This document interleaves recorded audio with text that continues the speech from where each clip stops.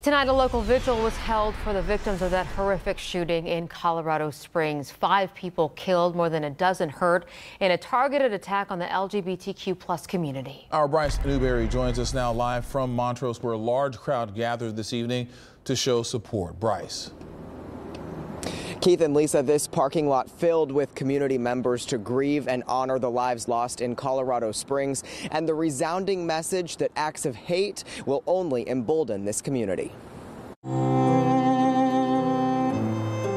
Notes filled the air, pride flags flew high, and candles flickered bright as the Houston community mourned the Colorado Springs LGBTQ nightclub shooting victims. It hit me like a ton of bricks. It was really hard news. Dylan Forbes and dozens of others uniting in solidarity after the attack rocked the LGBTQ community. Make this be our commitment to turn prayer into action. Action Representative Jolanda Jones is fighting for at the state legislature. Texas is a hotbed of transphobia and homophobia. A lot of people, maybe if they knew people in our community, they might understand us.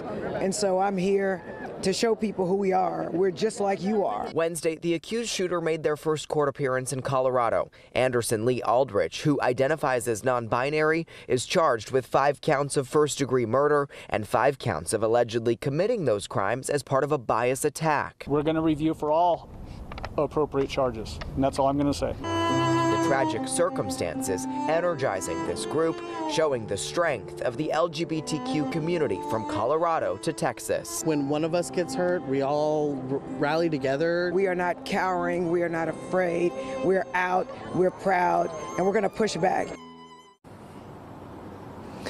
A judge ordered Aldrich to be held without bond. That suspect is due back in court again the first week of December. Reporting live in Montrose tonight, I'm Bryce Newberry, KPRC 2 News. Bryce, thank you.